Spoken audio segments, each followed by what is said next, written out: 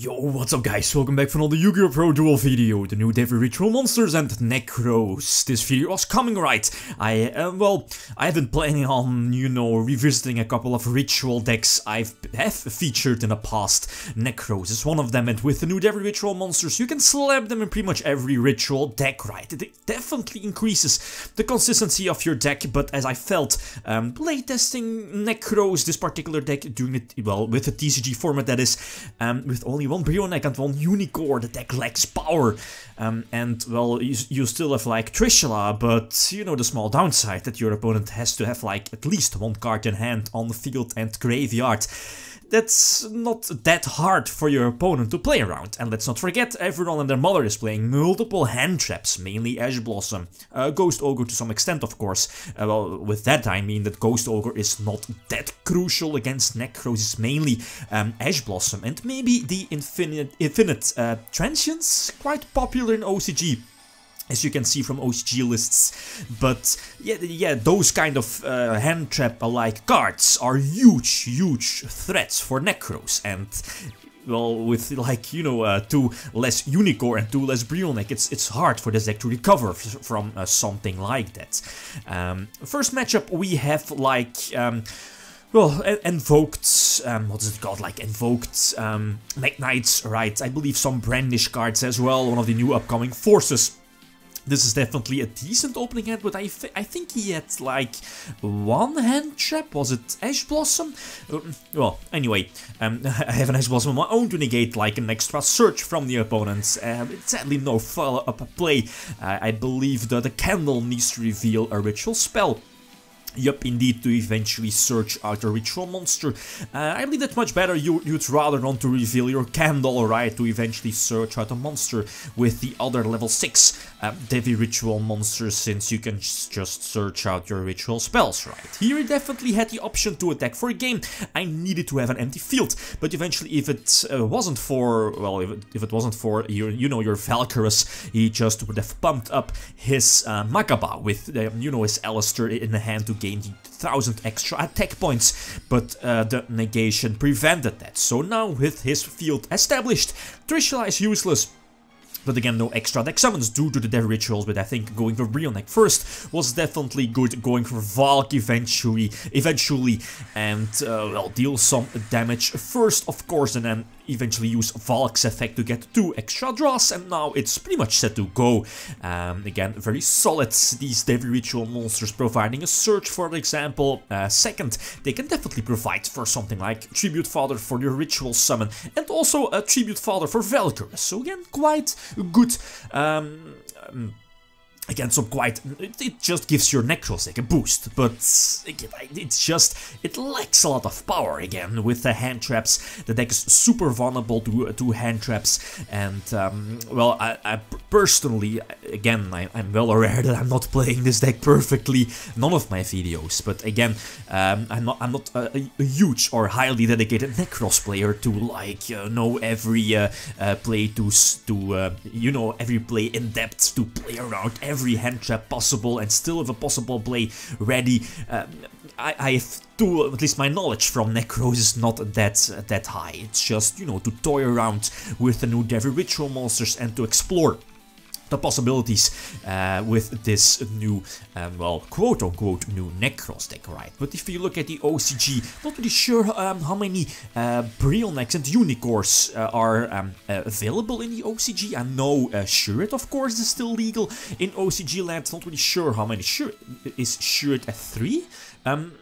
Again, I can't remember with this information, but again, the deck definitely needs SHURIT. It just makes it more easy to get something like Valk or Trishula, well, basically for free on the field, and eventually also get a search off of your SHURIT. It's just too good. And as you saw earlier in the extra deck, cards like Gungnir is not in the main deck, same for Catester. Not really sure about Catester, but maybe Gungnir should be in there. Then again, the level 7, I believe, not really too common. But yeah, it's just again an extra ritual monster to just search out, have an option to go for a possible ritual summon. Same for Catester being, Catester is a dragon type, right? It's also searchable off of your level 5, I believe. Now the, what's it called, decisive armor is the only target, but mainly something to like main deck more of the level 5 Exa card to, well, yeah, eventually search like Catester, but that again needs more main deck spots. But for now, again, the decklist is not set, so like always feel free to leave suggestions. Nekroz, again, a very solid field. Well, it feels like if it's like your second turn, well, in this case, like turn 3 or turn 4, depending on which player started, and you can like special summon another Deviritual on the field to get more searches, you should be in a super winning position. You can't really lose after, well, in this case, this particular field, right? Anyway, the opponent got to start 2 sets and Lair of Darkness, so we can definitely expect any kind of a virus card, either Eradicator, Deck Devastation, or any other of the viruses. So I opt to go for Trishula, immediately blow him away with like Trishula, since we can definitely expect like a Deck Dev, Eradicator, or whatever to. And I think any ritual Nekroz monster on the field is like a legit target with the Lair of Darkness to be tributed for like any virus cards. Well, anyway, also dropped Clauseless earlier, since again I do have like double ritual spell in my hand indeed. The Infinite Transient is going to block the Needle Fiber, and again it's just so many top decks possible. Well, then again, he does have like the Infinite Transients on his side of the field as well, but the level 5 Exa, definitely a super solid top deck. Dropping the Valkyrus, trying to use its effect to get like 1 or 2 draws. I'm not really sure what my intentions were, but it's getting negated, right? But no field spell on his side of the field, so quite slowly recovering from, you know, the multiple negation cards from the opponent, like the hand traps, the transients, etc. Again, something where Nekroz definitely suffer, and even more, and even harder compared to OCG format, where cards like SHURIT are still legal, right?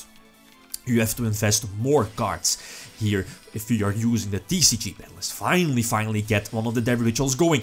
Go for Decisive Armor indeed, triggering or targeting the back row. The enemy control is changed, would have been at least that's definitely good. Well, then again, I do get a token, so he definitely was not able to attack for a game if he did have the enemy, if he still had the enemy controller in his back row. But now I can go for game, normal summon the Ghost, or Ash Blossom indeed, Needle Fiber, and that's more than enough to attack for a game. Yep, Ghost Ogre is not in the main deck, but maybe that one should be in the main deck, maybe over something like Infinite Transients, maybe drop some other main deck cards. But again, all feedback, like always, is appreciated to see which cards I can possibly replace for Ghost Ogres. Again, Ghost Ogres is also too much needed against Pendulum Magicians, you know, getting rid of the Link monster Electromite. It's definitely needed. I have to drop Trish. I can drop Trish here, right? I should be able to drop Trish, if I'm not mistaken. Set up Unicorn, set up Brionek in the graveyard, go for Trishla eventually to, well, yeah, again, banish the Diablos, I believe, in his graveyard. I believe the Terraforming as well, and the Eater of Millions. And again, I'm in a very good position. Decisive Armor in hand, the Princess in my hand as well. I've seen Boateng's list from a couple of weeks ago. TCG ban list, by the way, I believe main decking notable Twin Twisters also, and I believe double Princess. Princess is okay, but yeah, in this currently in the finalized list, well, the list you and I'm showcasing here in the video, there's only one. What is it called? It's the right card here in the replay. I believe also one of the newer cards for Nekroz is not really that popular. Then again, Nekroz now with the ban list, not that popular either, so anyway, last duel against Pendulum Magicians. The opponent gets started. Here is where the Ghost Ogre over Infinite Transients would have been much better. But I think I have to keep the Transients during my own turn to negate a possible Vortex. But he does go for Decoy Darker as expected. So that's already like an out to Infinite Transients. There it is, so negating the Transient, tributing the, what is it called, the Fusion eventually. Yeah, now I have to play around the Vortex and possible like an Ash Blossom or a Ghost Ogre in his hand. So I eventually up to drop both Valkyrus and the Clauseless negating, possibly negating the Vortex if he does use it, but he does have the Ghost Ogre. That's a problem. Again, losing a huge beatstick on the field. But I'm not really sure if I was able to go for Trash.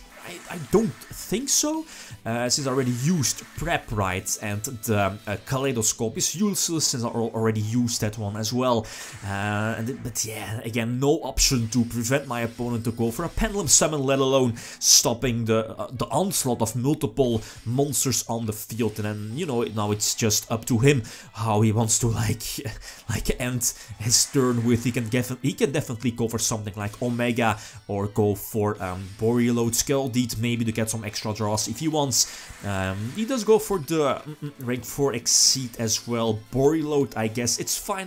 Well, I get the Boreaload Dragon. It's a good play using Valkyrus on its own to get rid of, like, well, the Valkyrus on itself, to the one card in his hand, and, you know, not leave him wide open for a possible Trishula play. And yep, no ritual monster, and that's again sadly game. Not really sure if I was able to go for Brionneck earlier. Well, Reborn Brionneck, that is, with something like Cycle and Brionneck bouncing back a couple of cards, but you know, that's how it is. So again, all feedback is appreciated. Apologies for possible misplays. Nekroz is not my to-go-to deck, but again, all feedback is appreciated. Okay, guys, that's it. Thanks for watching, and feel free to leave a comment or like if you enjoyed the video. Lithium signing out. Peace.